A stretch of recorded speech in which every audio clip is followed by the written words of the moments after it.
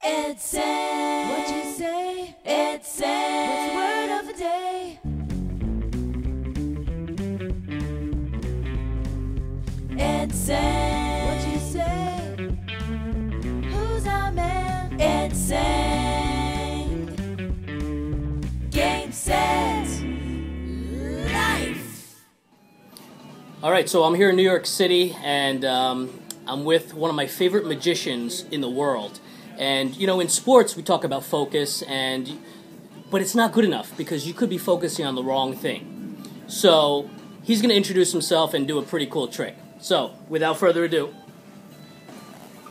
What's happening, everybody? Magic here to show you what you can actually accomplish if you do focus. I want you to look at this. This is a finger ring. This is my finger ring.